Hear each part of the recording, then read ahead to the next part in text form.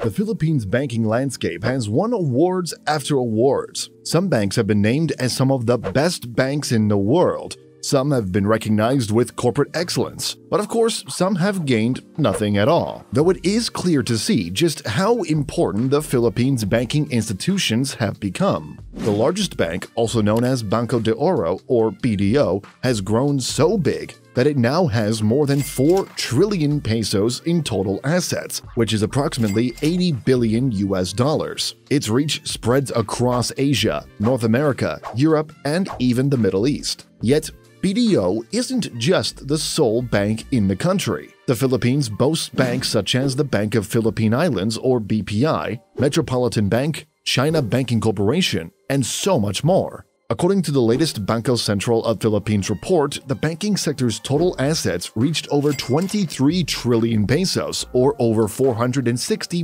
billion US dollars, which is indeed a massive figure. But one of the things we want to understand in today's video is just how big is it really?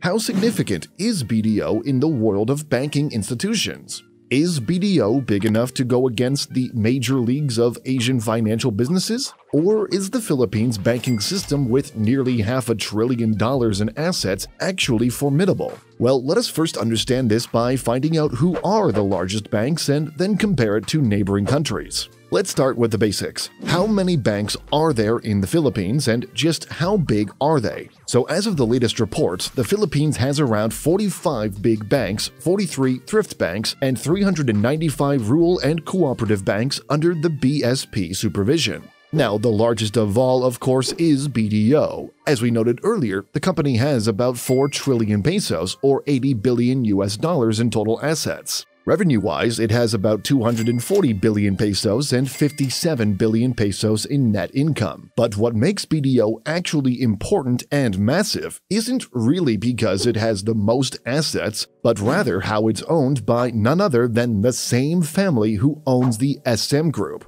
On top of that, throughout its lifetime, BDO has also acquired big and small banking institutions such as RB Pandi Banking Business, Bangko Santander Philippines, and so on.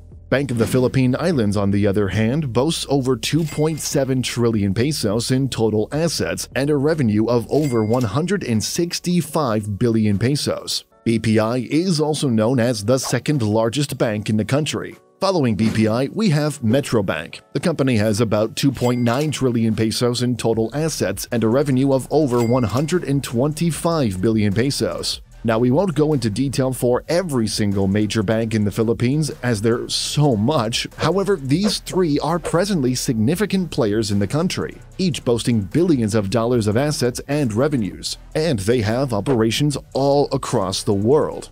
Now, to understand whether Philippine banks are massive, we must understand its neighboring countries of similar size. To compare, and for entertainment purposes, we will see just how big some of Southeast Asia's largest banks are and compare it to the Philippines. The first country that we can immediately compare to the Philippines is Malaysia, a relatively smaller country but similar GDP sizes.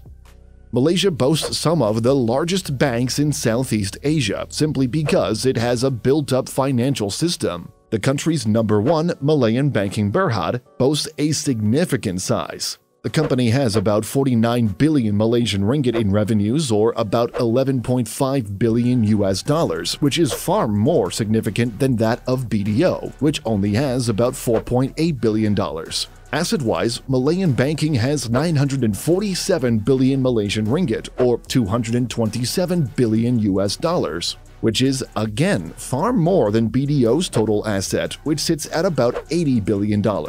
But as we noted earlier, this is because Malaysia's Kuala Lumpur is regarded as one of the most sought-after financial centers around Asia. It is slowly evolving itself, even as some analysts point out to be the next Singaporean destination. Now, following Malaysia, we also have Thailand, a country of similar size. Bangkok Bank, which is the country's largest bank, has about 188 billion Thai baht of revenue and about 4.5 trillion Thai baht in total assets.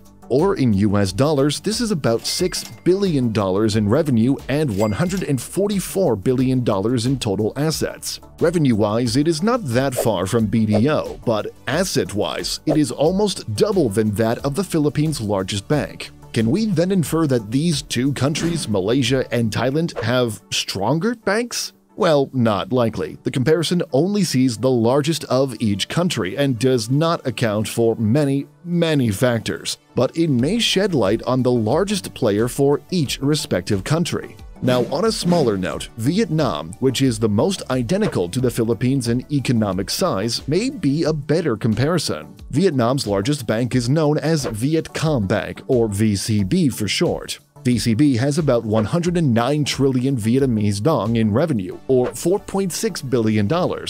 Its asset is about 1,704 trillion Vietnamese dong, or $73 billion.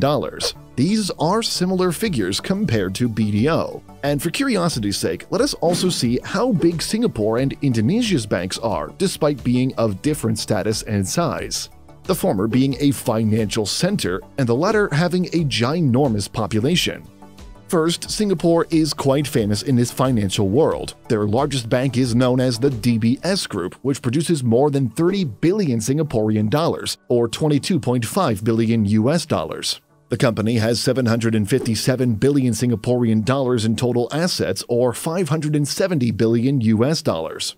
Quite huge, but normal as Singapore is a financial center. Indonesia, on the other hand, has several big banks, but we will be using Bank Rakyat Indonesia, which is one of the largest in the country. Bank Rakyat has about 195 trillion Indonesian rupiah, or 13.4 billion US dollars in total revenue, and about 127 billion US dollars in total assets. Anyway, we can immediately see the huge differences from Philippine banks against foreign banks, and you, dear viewer, might come to a conclusion immediately that the Philippine banks are small in comparison. But let's not get ahead of ourselves, not yet at least. There are many factors here we need to discuss. Some just have a larger economy than the Philippines, and some have different intricacies within their financial industry. The Philippines, for instance, still struggles with an underbanked and unbanked population. Underbanked and unbanked typically just means that a significant portion of the population in the Philippines doesn't have access to traditional banking services or uses them, but to a limited extent. Here's the data in 2021 from the Central Bank of the Philippines, which shows that 36 billion Filipinos remain unbanked. That is a huge portion of the country's total population. Without a bank, these Filipinos will not be able to contribute to their financial industry's growth. However, here's the thing, they actually are, but slowly. They are slowly taking advantage of the banking institutions, and according to a central bank plan, 70% of the country's adult population will have at least a formal financial account by 2023. A good start, but still far from gathering every single adult in the Philippines. Some plans dictate the use of digital financial systems, such as GCash or Maya, whereas others dictate that the rise of digital banks may help solve this issue. But regardless of where it takes us, what matters more is that this presents an opportunity. And once it does, Philippine banks can compete someday against these foreign banks in terms of their size. But anyway, do let us know what you think. Thanks for watching.